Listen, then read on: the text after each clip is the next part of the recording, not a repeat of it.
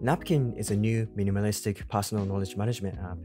It feels like a mix of My Mind, which is a bookmark manager app, and the note apps like Roam and Obsidian. It uses AI and the natural language processing to analyze your notes to suggest connections. It's got a great note review feature using spaced repetition to resurface your notes to increase serendipity, Scrivener-like writing experience where you can organize your notes in corkboard. It provides a good balance between chaos like in our minds and order like on paper. If you find Roam, Logseq and Obsidian a bit too geeky, Napkin is a simple and minimalistic but powerful note app.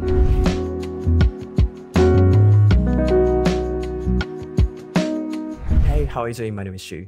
Today's video is my first impression of Napkin. I've been looking forward to reviewing it for a long time since I saw its website, which looked intriguing, and I finally got my invite. I've used it for the past few weeks and honestly, I really like it. It's simple, fun to use, and a great writing tool to build your second brain with. It's a mix of different apps like My Mind, Roam, Obsidian, and Scrivener. My Mind is a bookmark manager app which uses AI to analyze and organize the items you saved.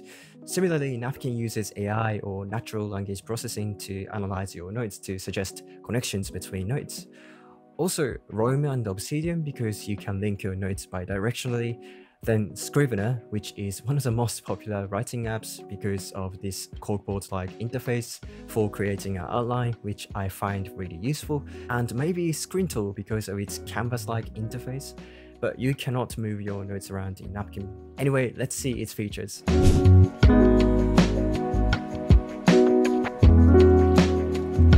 So Napkin's interface is very simple. Essentially, you have the main window where you can see all of the notes you have, and when you click one, it will show you the notes along with relevant notes. This is one of the cool things about Napkin. Every time you click on the center note, it will show you other notes that are potentially relevant, which is great for finding new connections. But a note in Napkin isn't like notes in other note-taking apps. They are more like small thinking blocks. As you can see, each one displays only limited characters like a tweet. Of course, you can make a longer note if you want it, but Napkin encourages you to take a small note or atomic note. Atomic note means only one idea per note. I really like it because this encourages you to deconstruct a big idea into small components, which is helpful so you can reuse them for other writing. It's like playing with Lego. You cannot repurpose a big block unless you break it down into small pieces. It improves the recombinability of a note. Alright, now let's talk about one of the coolest features of Napkin, that is magic labeling. As you write, it analyzes the content of your note using natural language processing, and it will suggest suitable tags. Based on the tags you chose, it will show you potentially relevant notes in your knowledge base. I find this magic labeling feature really useful because you don't have to spend much time to think about what tags you should give to each note or block. This is maybe a minor issue some people encounter when using apps like Roam and Obsidian. Also, it's kind of like a serendipity machine. While reviewing Napkin, the most fun part was to see surprising connections between notes. In terms of linking ideas, Napkin might be better at making easy and fun than any other note-taking apps. And if you want to make more specific connections, you can link your notes together directly. Also, Napkin has a useful browser extension and an iOS app called Napkin Collect, which you can use to save text to your knowledge base. So, for example, when you see something you want to save, just highlight a sentence and hit Send to Napkin. Using the magic labeling, it will automatically give the highlight a few relevant tags. This is really cool. I had lots of fun saving highlights and then seeing what connections Napkin will show me. The next main feature is stacks. This is where you put the notes in order and do linear writing. So let's say you want to write about how to keep blood sugar level steady. You can create a new stack and start looking for relevant notes. You can explore your knowledge base using tags to find useful notes. When you find one, drag it to the stack to add the note.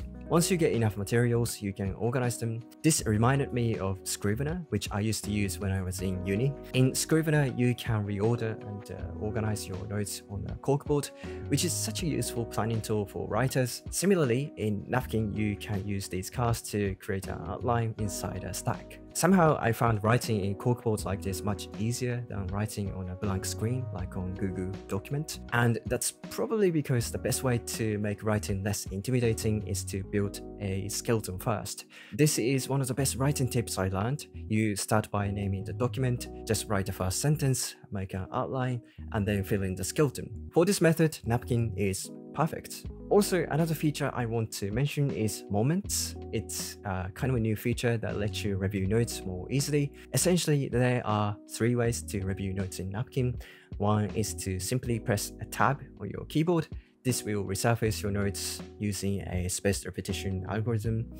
Second way is to use the inbox. This will show you the notes you created recently. Third way is to use the not seen in a while folder. This will literally show you the notes you haven't seen in a while. It's such a useful feature though, because it will make sure that no notes will be wasted or stay buried at the bottom of your knowledge base. Overall, I had lots of fun reviewing Napkin. It reminded me of Robert Greene and Ryan Holiday's writing method. They use index cards to collect ideas and organize them to create an outline for their books. Maybe Napkin might be the closest digital alternative for their method.